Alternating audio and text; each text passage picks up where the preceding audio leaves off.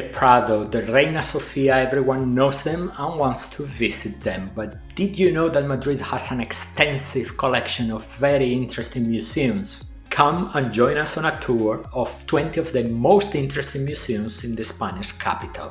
Our challenge today is that by the end of the video, you will have got the bug to visit at least a handful of them.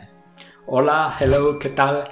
I am Tony Galvez from Road Trip Spain and Portugal, where we help you plan the perfect trip with practical information and insider tips. In Madrid, you are going to find an exceptional range of museums, and to help you identify the most important ones, here's our selection of 20 museums presented in a strict alphabetical order. As usual, in the description of the video down here, we will include links to the websites of all the museums so you can check prices and opening times.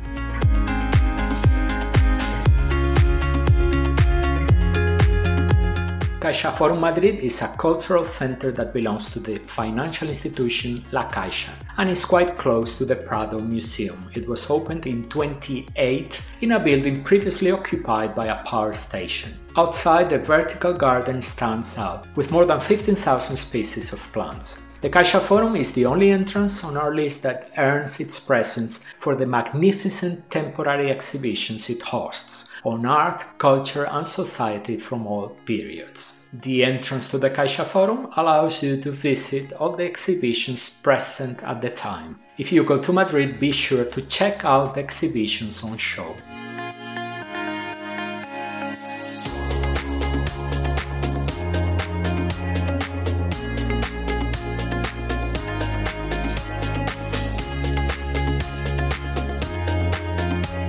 The Museo Arqueológico Nacional, the National Archaeological Museum, also known by the initials MAN, is one of the most fascinating museums in Madrid. It was founded in 1867 by a decree of Queen Isabel II.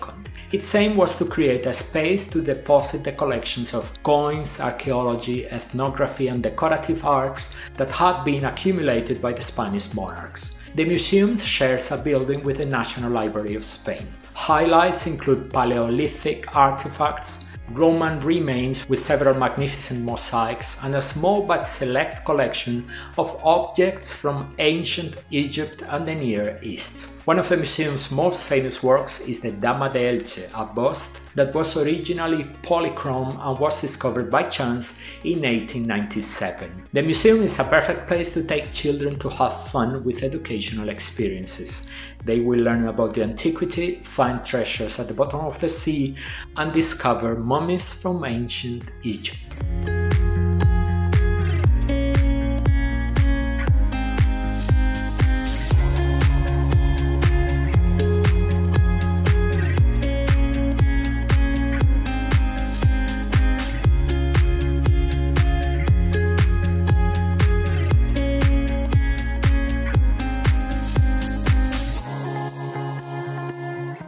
The Museo de la Casa de la Moneda, the Mint Museum, is considered one of the most important museums in the world on the subject. Its origins date back to the 18th century and its collection allows you to trace the history of coins from their origins to the present day. The museum also holds all the Spanish postage stamps printed since 1850 and also the national lottery tickets. The museum also has a valuable collection of banknotes from other countries. And on top of all that, fans of the series Money Heist already know that the Casa de la Moneda was the target of the gang's first big robbery. Admission to the museum is free, but don't forget to bring your ID, as you'll be asked for it at the entrance.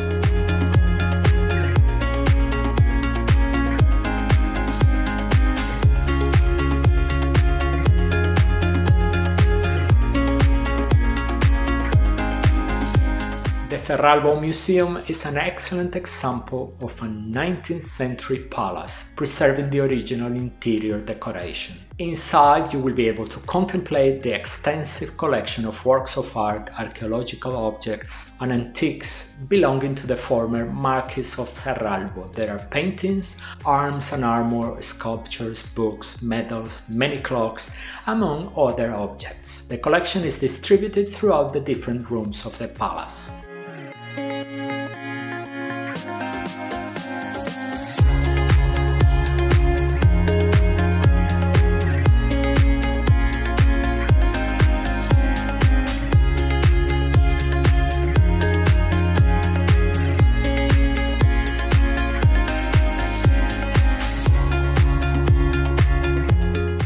Museo de América, the Museum of the Americas, occupies a building inaugurated in 1954. Its collections include works from, among others, the National Archaeological Museum and the Museum of Natural Sciences. It is a museum dedicated to the heritage of the American continent and its peoples. The historical period covered by the museum is extensive, beginning in the prehistory of the continent and reaching the present day. There are more than 25,000 objects, including archaeological pieces and colonial art. If you visit the Museo de América, take the opportunity to go up the neighboring Faro de Moncloa, our favorite viewpoint in Madrid.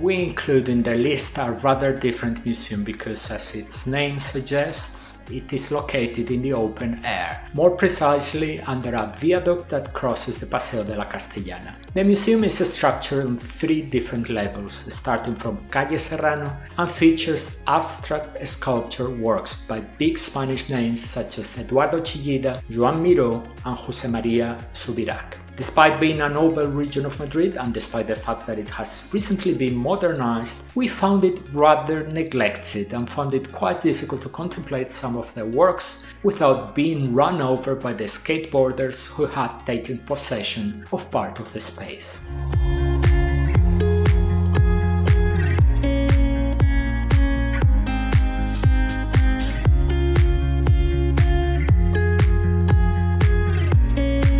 The Museo de Historia de Madrid occupies a beautiful Baroque building, the former Hospicio de San Fernando, designed by Pedro Rivera. The museum was refurbished and reopened at the end of 2014. Its collections, which include paintings, maps, models, photographs, sculptures, porcelain, furniture and coins, tell the story of the historical evolution of the Spanish capital.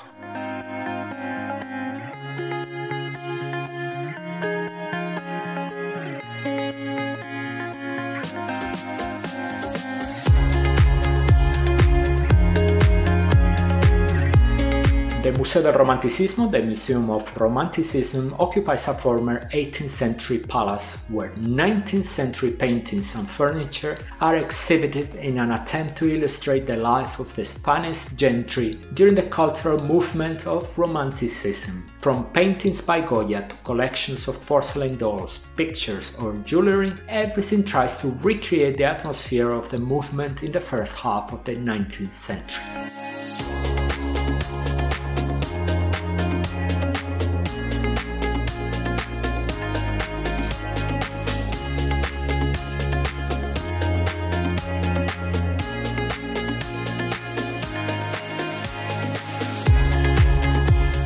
The Museo del Traje Costume Museum was created in 2004 from collections that already existed in other museums in the 20th century. It has just undergone a refurbishment that has left it beautiful. The museum presents a journey through the history of Spain from the 17th century to the present through its collection of clothes and accessories with informative panels in English and Spanish that help to contextualize each period and its transformations. It is a beautiful museum, a must for anyone interested in clothing through history.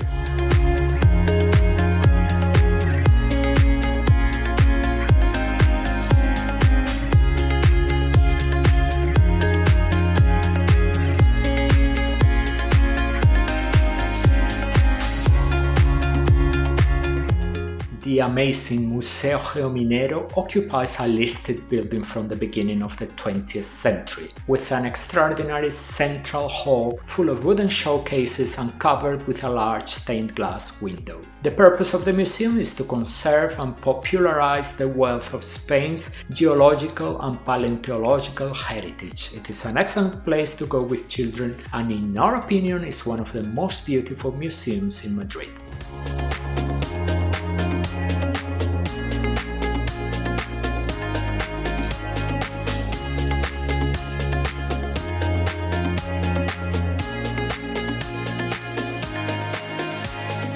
The The Lázaro Galdiano Museum occupies a former palace in a very noble location within the city. The museum exhibits the incredible art collection of the private collector José Lázaro Galdiano, made up of 4,800 pieces distributed over the 4 floors of the museum. They include paintings, sculptures, ceramics, medals, weapons, and textile objects. Among the Lázaro Galdiano's most outstanding works are paintings by Goya, El Bosco, El Greco, and Zurbarán.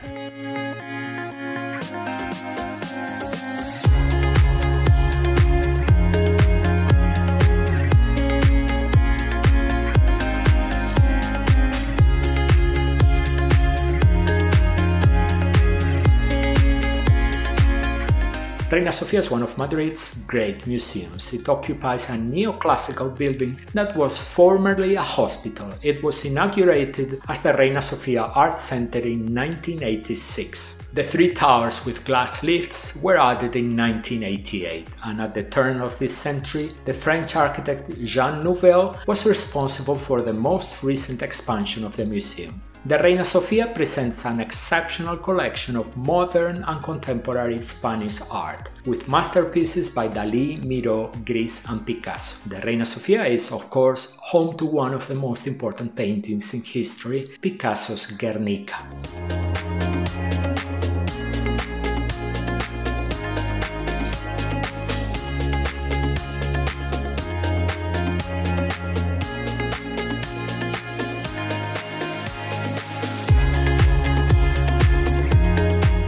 The National Museum of Anthropology aims to present a vision of the culture of different peoples of the world. Through contents grouped geographically and thematically, the museum occupies 3 floors dedicated to Africa, America, and Asia. On display are objects related to clothing, food, leisure, music, and beliefs.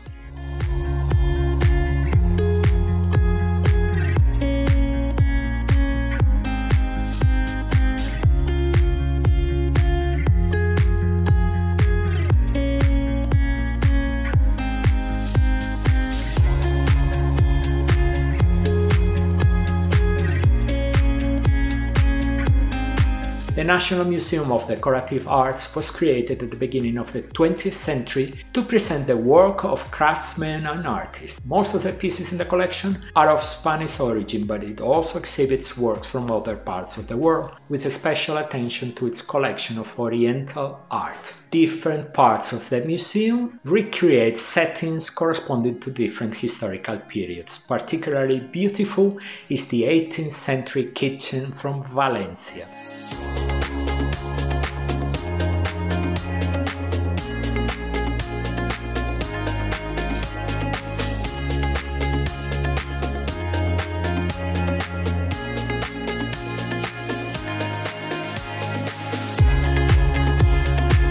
The National Museum of Natural Sciences occupies the Palace of Arts and Industry, dating from the second half of the 19th century. It contains the largest collection of natural sciences in Spain, with both a scientific and educational purpose. The origin of most of the exhibits can be traced back to the scientific expeditions of the museum's researchers. The museum is divided in 2 large sections with separate axes, the biology area and the geology area, with a space reserved for dinosaur remains. It's a good place to go with the little ones. But if you have already been to the Natural History Museum in London, don't expect a museum as grandiose as the Kensington one.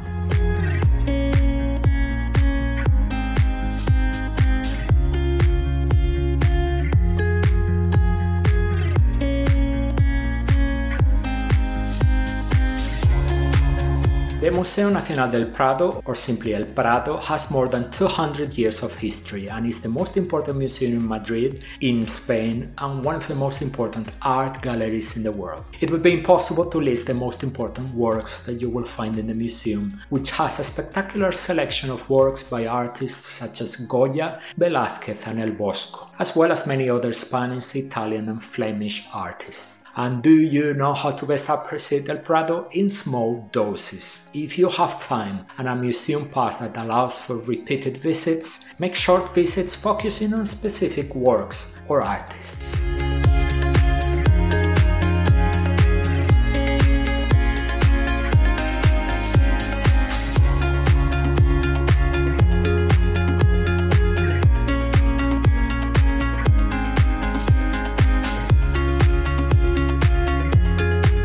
Along with the Reina Sofia and the Prado, the Museo Nacional Thyssen-Bornemisza completes the trilogy of extraordinary museums in Madrid. The collection contains works assembled by Baron Thyssen-Bornemisza, works that traveled to the Palacio de Villahermosa in 1992 to become a museum following an agreement between its owner and the Spanish government. It is a rich and extensive collection with works from many historical periods, with paintings ranging from the 13th century to 20th century Europe.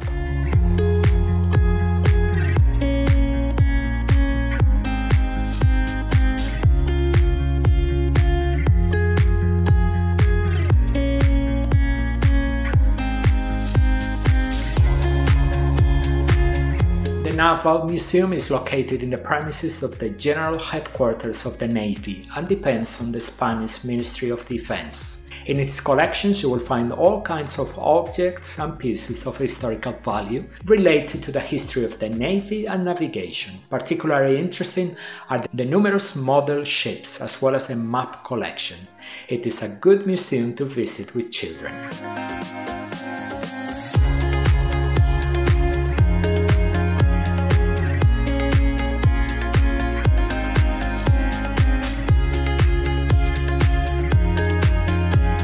The Sorolla Museum is very special because it occupies the house and studio of the Spanish painter Joaquín Sorolla. Visitors, as well as contemplating Sorolla's marvelous works, will also be able to tour the artist's house and see the master's everyday objects, and also stroll through a beautiful garden designed by Sorolla himself, an incredible oasis in the center of Madrid. In addition to paintings, the museum contains sculptures, ceramics, jewelry, and photographs.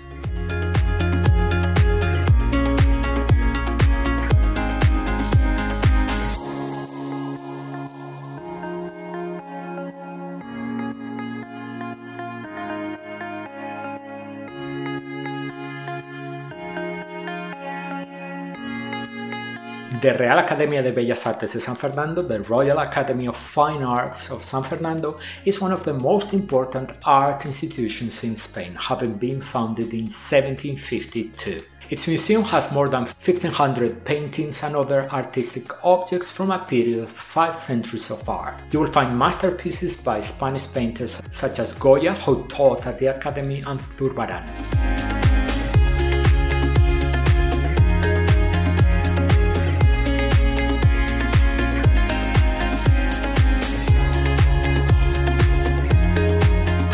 And this has been our personal selection of 20 museums in Madrid. We hope we have discovered a museum you didn't know about and inspired you to visit it. There are many beautiful places for art lovers. To help you with your choices, you will now see on the screen the names of all the museums we have presented, as well as our special recommendations. On one side, the 3 outstanding museums of Madrid, El Prado, Reina Sofia and the Thyssen. On the other side, in green, you will see our favorite museums among the rest. You will have noticed throughout the video that in the information details of each museum, we mentioned whether or not it was included in a pass. Be sure to watch the video in which we talk about museum passes in Madrid, which can bring great savings for those who want to visit several museums during their stay in the city. As always, if you have any questions, take advantage of the commentary box to ask. If you found the video useful and want to leave us a thumbs up, we'll be grateful, and even more so if you dedicate a super thanks to our work. The information on Madrid museums doesn't end here. You will see now on screen our video presenting the main combined and season tickets for Madrid museums. Let's go and have a look at them. You will see there are some amazing savings to be had. We'll see you there.